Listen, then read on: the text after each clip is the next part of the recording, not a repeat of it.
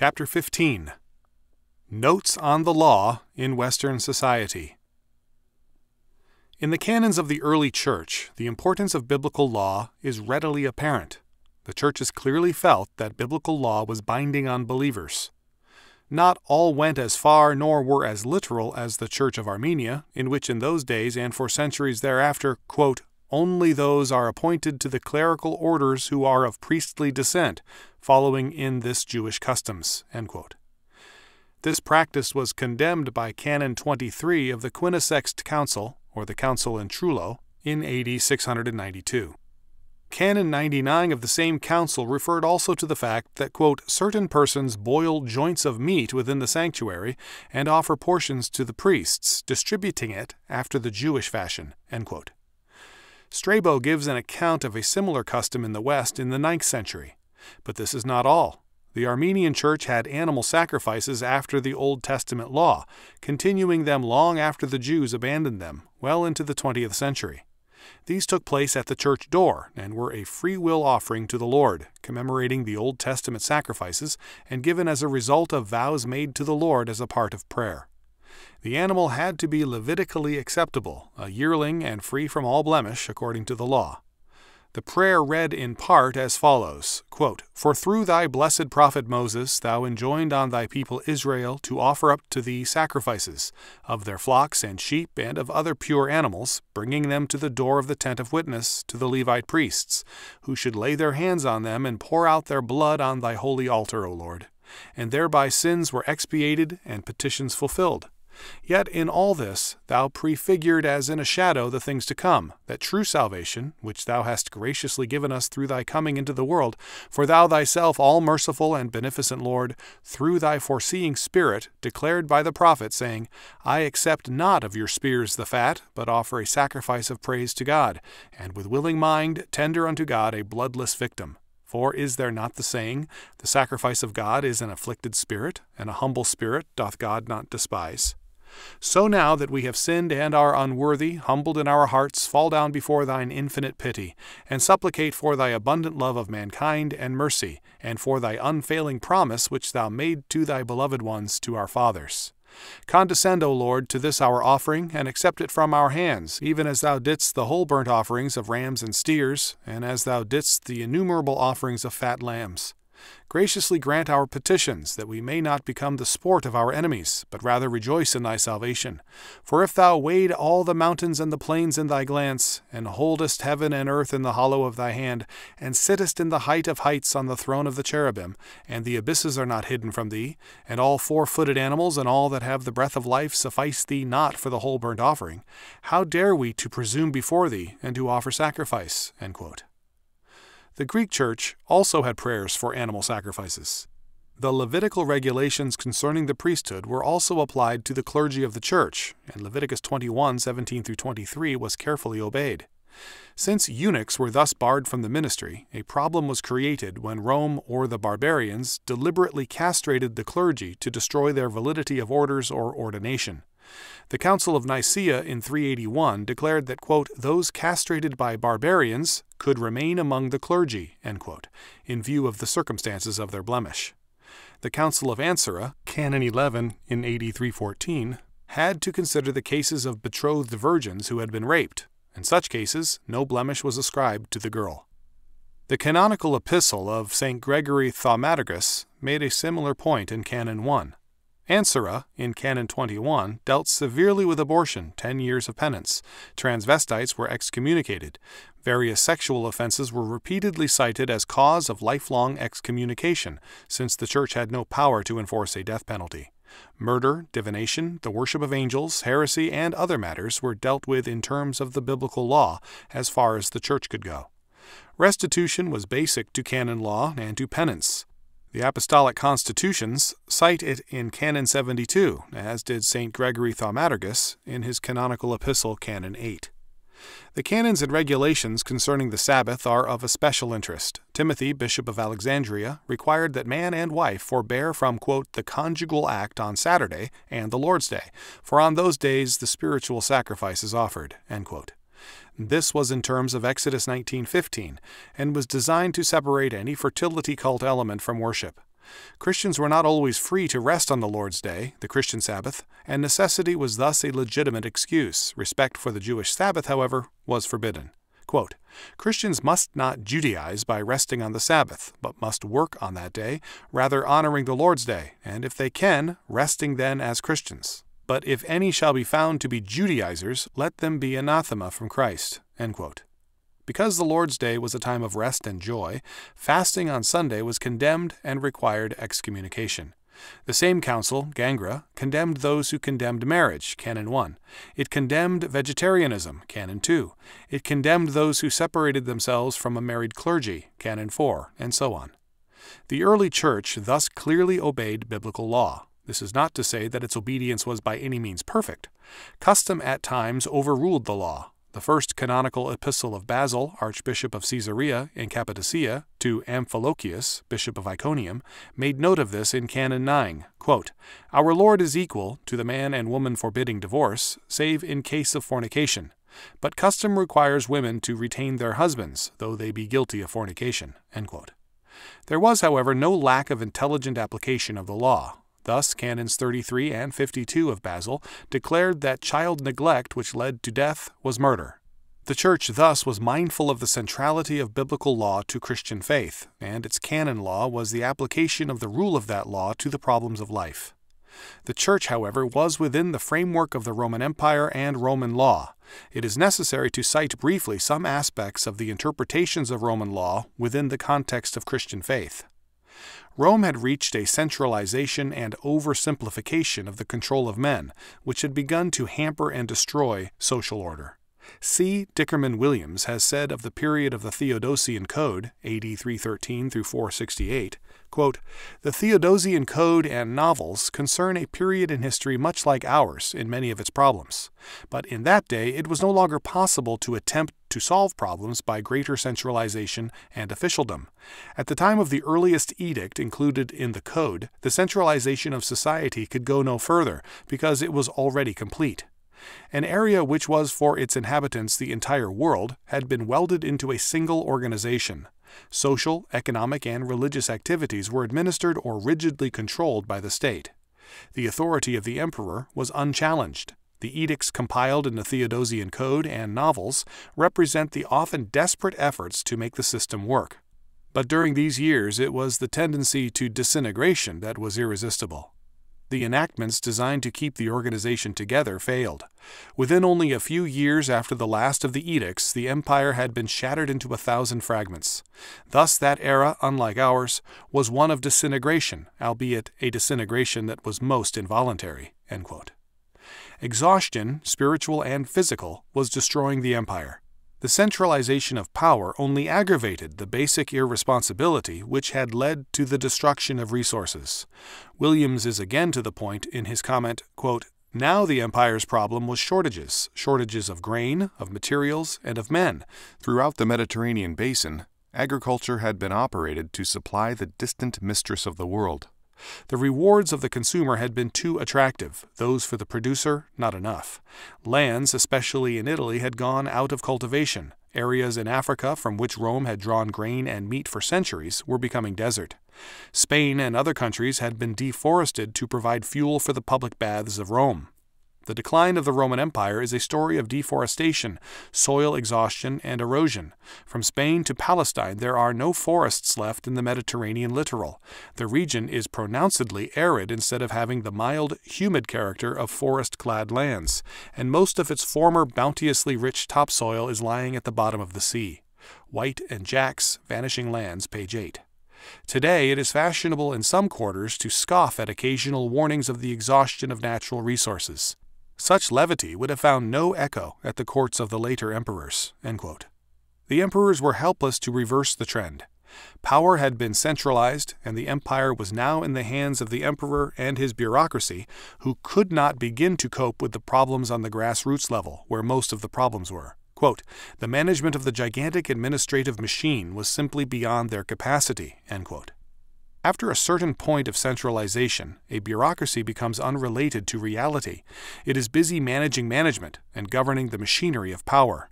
Quote, The wonder is that the empire's territorial integrity was preserved so long. End quote. After a certain point, a bureaucracy also becomes cannibalistic. Quote, "The emperors relied for their political support upon the urban proletariat, especially that of the city of Rome, and upon the civil and military bureaucracy. To maintain that support, it was necessary to favor those consumer elements in the population, especially vis-à-vis the rural producers. The effect of that policy was to discourage production and to tempt the farmers to move to the cities. The code and the novels show that in order to get supplies for the city dwellers and government personnel, it was then necessary to adopt harsh measures such as rural serfdom and taxes payable in kind. The enforcement of such measures required an increased state apparatus of administration and repression, which in turn withdrew more and more men from production. The harassed farm managers, continually under pressure to meet their quotas of supplies, could pay little attention to the conservation of soil and forests. Their consequent deterioration accentuated the difficulties of production. The state machine finally became so complex as to be unmanageable." End quote. As a result, it was then possible for wandering tribes of barbarians to bring about the fall of Rome. The empire had disintegrated because of its inner decay. The disintegration of Roman law was equally real. The Theodosian Code shows the influences of Christianity, but it is still Roman law.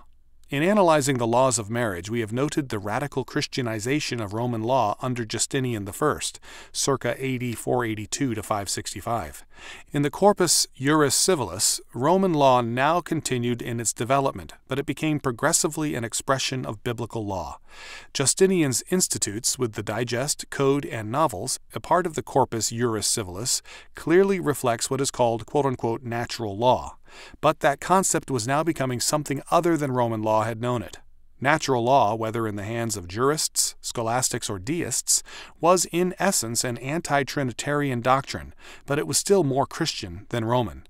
Natural law became a form of Christian heresy and ascribed to nature legislative powers and absolute laws which were clearly borrowed from the God of Scripture. Thus, both Roman law and natural law became so thoroughly Christianized with the centuries that no Roman would have recognized them. Even where the wording of ancient Roman laws was retained, a new content and interpretation rendered the ancient meaning remote and barren. The same is true of pagan laws. Clearly, many pagan laws survived and colored Western law codes, but again they were subjected to radical alteration in most cases. Moreover, it must be noted that a very real defect of scholars has been their ignorance of biblical law. As a result, much has been called pagan, which was in reality biblical. Thus, in a Harvard scholar's sourcebook on medieval history, we are told concerning Alfred the Great in 9th century England, quote, "Here are a few characteristic laws included by Alfred in the code which he drew up on the basis of old customs and the laws of some of the earlier Saxon kings. If anyone smite his neighbor with a stone or with his fist, and he nevertheless can go out with a staff, let him get him a physician and do his work as long as he himself cannot. If an ox gore a man or a woman so that they die, let it be stoned, and let not its flesh be eaten. The owner shall not be liable if the ox were wont to push with its horns for 2 or 3 days before, and he knew it not. But if he knew it, and would not shut it in, and it then shall have slain a man or a woman, let it be stoned, and let the master be slain, or the person killed be paid for, as the quote-unquote witan shall decree to be right. Injure ye not the widows and the stepchildren, nor hurt them anywhere, for if you do otherwise, they will cry unto me, and I will hear them, and I will slay you by my sword, and I will cause that your own wives shall be widows, and your children shall be stepchildren. If a man strike out another's eye, let him pay 60 shillings, and 6 shillings and 6 pennies, and a third part of a penny, as quote-unquote bot, compensation rendered to an injured person. If it remain in the head, and he cannot see anything with it, let 1/3 of the bot be remitted. If a man strike out another's tooth in the front of his head, let him make bot for it with 8 shillings. If it be the canine tooth, let 4 shillings be paid as bot. A man's grinder is worth 15 shillings. If the shooting finger be struck off, the bot is 15 shillings. For its nail, it is 4 shillings. If a man maim another's hand outwardly, let 20 shillings be paid as bot. If he can be healed, if it half fly off, then shall 40 shillings be paid as bot." End quote. These are, of course, clearly biblical laws adapted to the English coinage and scene. Biblical law played a central role in the shaping of Western civilization as it entered society from still another source, the Jews of Europe. Unfortunately, the history of the Jews as normally reported tends to stress their sufferings rather than their accomplishments. This is an unhappy preoccupation which characterizes many other able peoples, but it is not good history, whether done by Jews, Armenians, Poles, Frenchmen, U.S. Southerners, or anyone else. Western civilization owes a large debt to the culture of its towns and cities. Towns and cities were products of merchantmen and their communities, and these were largely Jewish. Commercial law and urban law thus had their origins in the Jewish communities and their intense devotion to biblical law. While some Syrians or Phoenicians continued into the Christian era as the merchants of Europe as Christian merchantmen, increasingly the major role was played by Jews. The influence of the Jews on their Christian imitators in the commercial realm was extensive.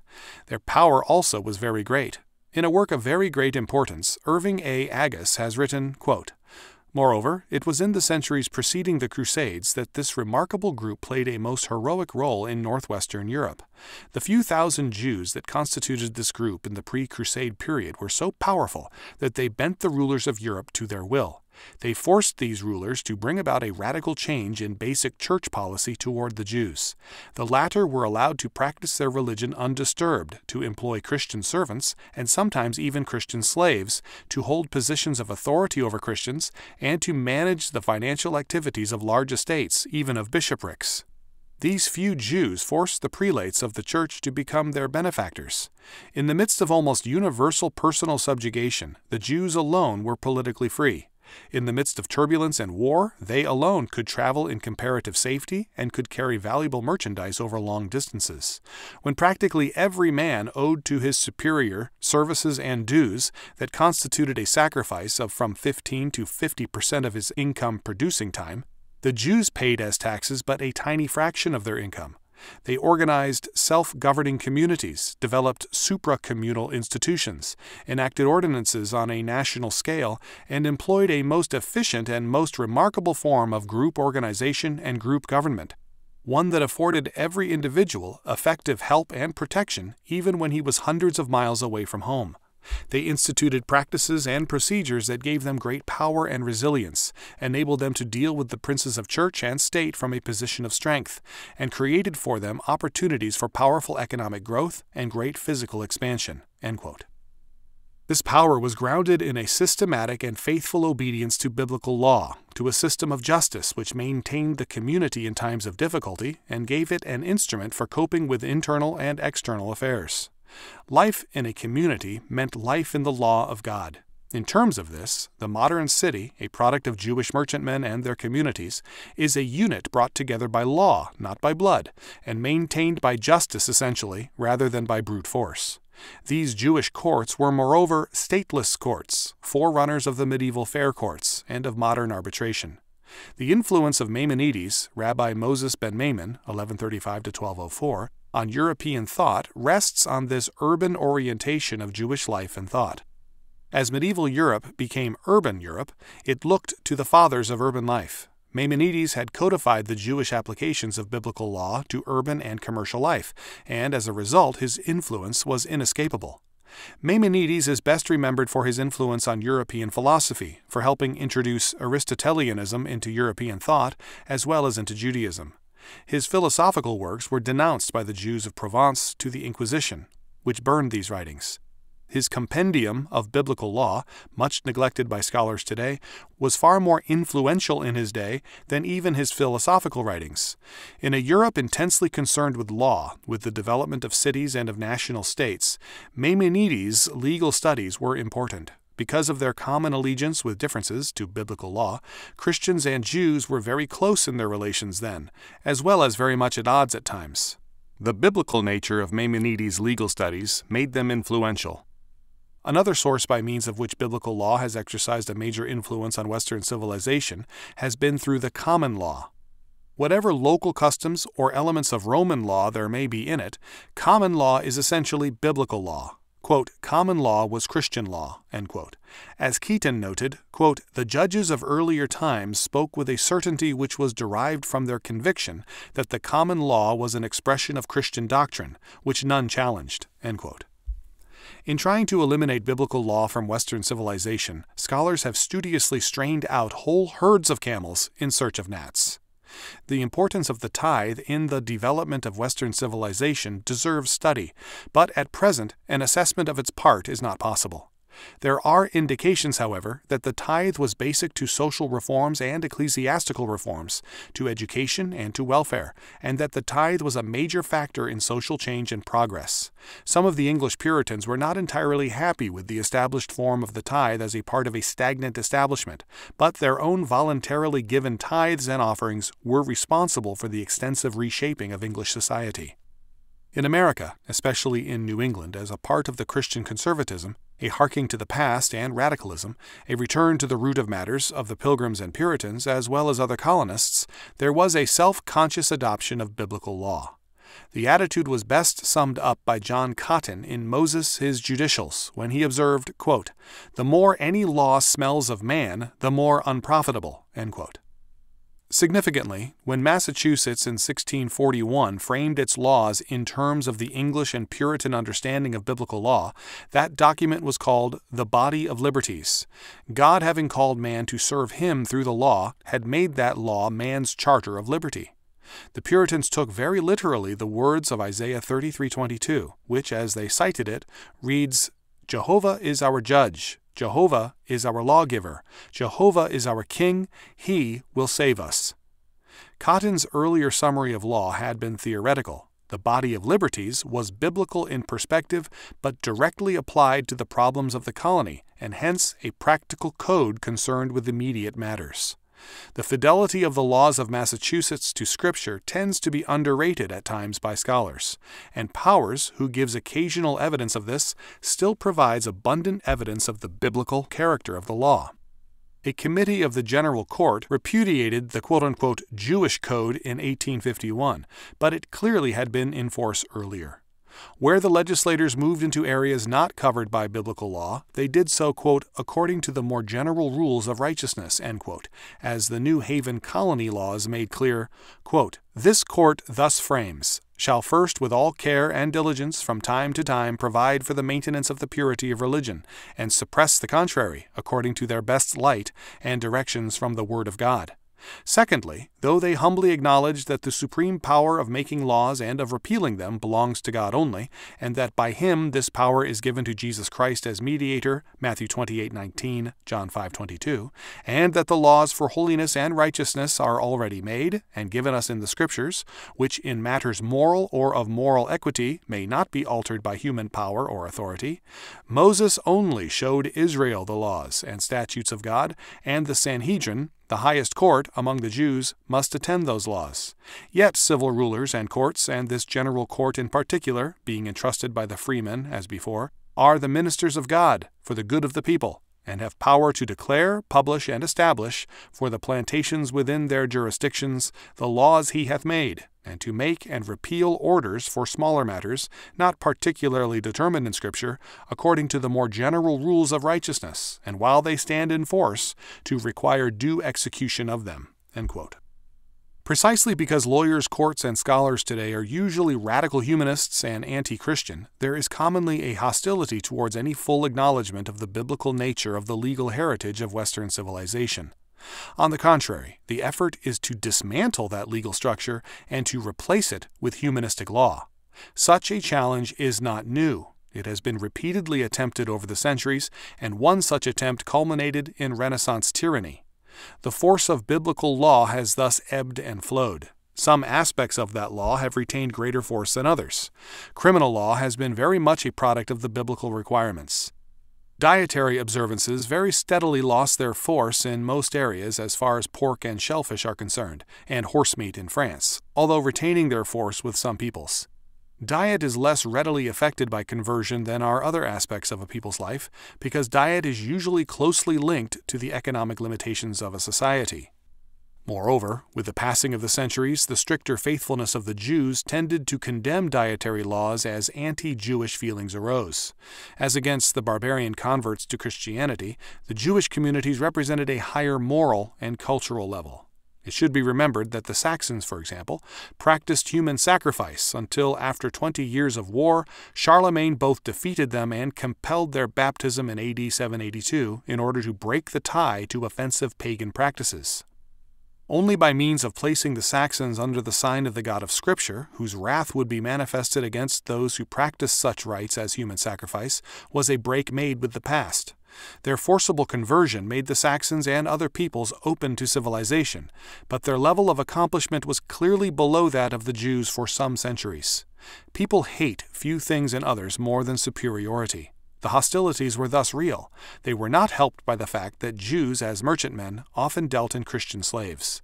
As slave owners, the Jews were vulnerable, in that by law a slave owned by a Jew gained his freedom if he became a Christian. Hostility to Jews thus became hostility in many cases to kosher laws, and many people at times took a delight in trying to render Jewish wines ritually impure. The lack of a knowledge of Scripture because of an inability to read furthered the division and aggravated the ignorance of many biblical ordinances. Moreover, as time passed, the interpretation of some laws became ecclesiastical rather than social. Thus, the Sabbath, very clearly ordained for rest, came steadily to mean worship and the church. A secondary application came to be the primary emphasis and meaning. The requirement to rest and to rest in the Lord is still basic to Scripture. It means a rest for man, his working animals, and for the earth. In this respect, the strictest Sabbatarian churches are clearly derelict in their Sabbath-keeping. The Sabbath law is still necessary for man, as is the whole law, and its observance is mandatory for the health of society. The Church, having in one area after another abandoned the law of God, or having reduced it to a purely ecclesiastical or moral concern, has led society in its dereliction. John Cotton was right, quote, "The more any law smells of man, the more unprofitable." Humanistic law has led to social chaos and crisis. It is time to turn again with the Puritans to the words of Isaiah 33:22. "For the Lord is our judge, the Lord is our lawgiver, the Lord is our king, he will save us." Humanistic man seeks salvation from man, sometimes through politics and the state, at other times by means of anarchism. But anarchism leads to social collapse and warfare, and the state, reflecting man's sin, can only compound it. Father Francis Edward Nugent has cited, after Fulton Lewis III, the corruption of members of Congress, and has added, quote, "The state legislatures are no less open to the low and corrupt. Consider unhappy New Hampshire, where the House of Representatives now sitting includes one man who was convicted of using the mails to defraud, another who was arrested for stealing an ambulance while under the influence of drink, and a third who was convicted of the statutory rape of a mentally retarded 15-year-old girl." End quote. Clearly, with the growing decline of public and private morality, no arrangement of men or political institutions can provide relief. The evil is primarily in man, and in his institutions and environment insofar as they reflect his nature. Rabshakeh was right with reference to Egypt. "Now behold, thou trustest upon the staff of this bruised reed, even upon Egypt, on which if a man lean it will go into his hand and pierce it. So is Pharaoh king of Egypt unto all that trust on him." 2 Kings 18:21. The future does not rest with pierced hand politics, but with the sovereign and triune God and his absolute law.